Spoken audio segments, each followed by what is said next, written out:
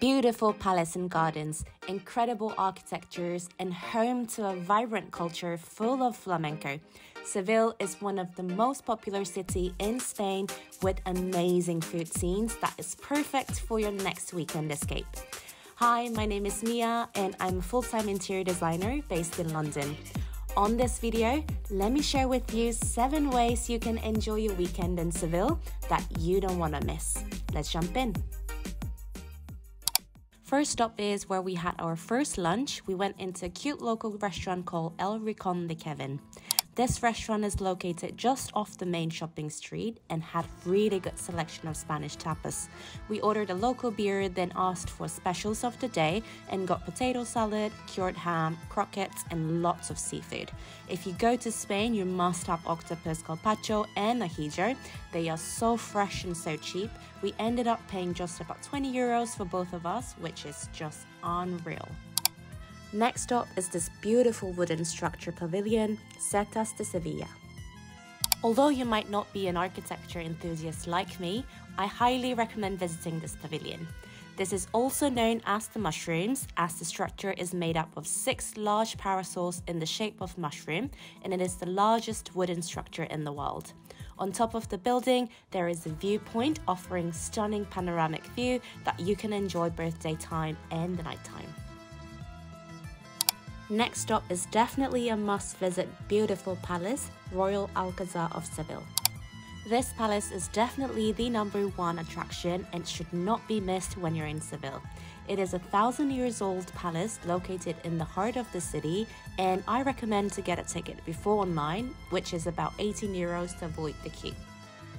Inside the palace, you can enjoy walking between outdoor gardens and indoor architecture, and it is very interesting to see that the palace is constructed from a blend of architectural styles. For example, the wall tiles contain many Moorish design, which is a style seen in Islamic culture with colorful pattern work. This courtyard is an incredible part of the palace and it literally looked like straight out of the movie. When you're visiting this palace, you definitely want to leave yourself some time to explore. Next up is the best place to have churros for breakfast, Bar El Comercio. By the way, I'm probably not pronouncing all this Spanish right, but hope there is no judgment here. I don't think this place is on any tour guide. We found it while we were wandering around and was just perfect local bar to start our day. Apparently, churros are the basic and most traditional Spanish breakfast, so we had to try it ourselves.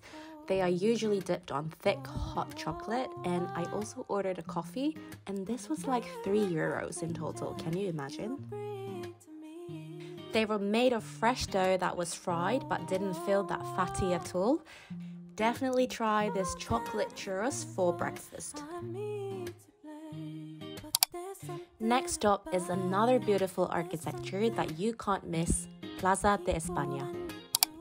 This is a beautiful semicircular brick building, Renaissance/Neo-Moorish in style, and it was actually built for an expo in 1929, so it's pretty recent architecture, but today the building has been renovated and adapted to be used as an office for government agencies.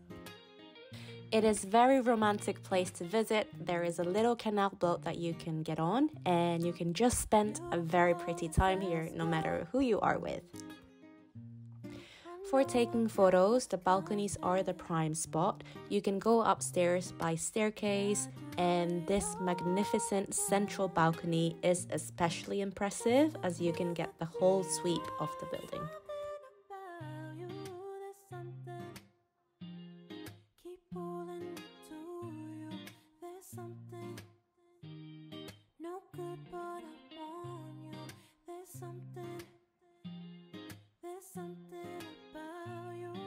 Next up is Bar Las Telesas, where you can try amazing jamón ibérico and vermouth.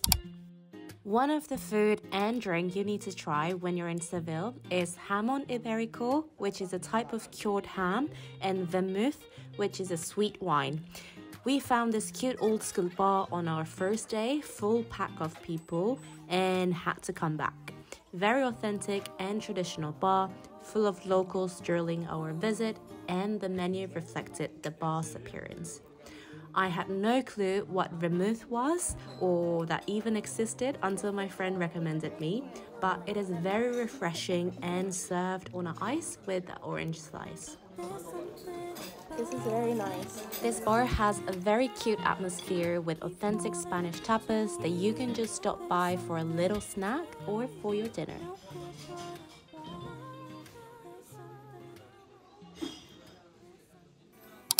It is our final stop. You cannot leave Seville without watching flamenco. If you're looking for a romantic thing to do in Seville or things to do at night, put a flamenco performance on your itinerary.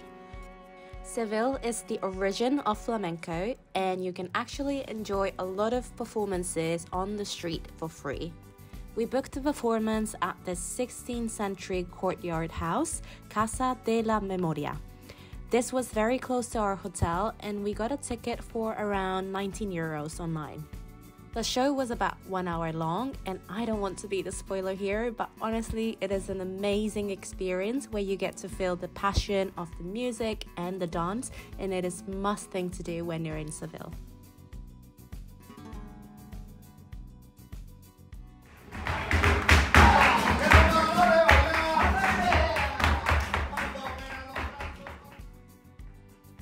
Right, I hope you guys enjoyed the Seville weekend guide. Please don't forget to give a thumbs up and subscribe if you haven't already, and I'll see you in the next video.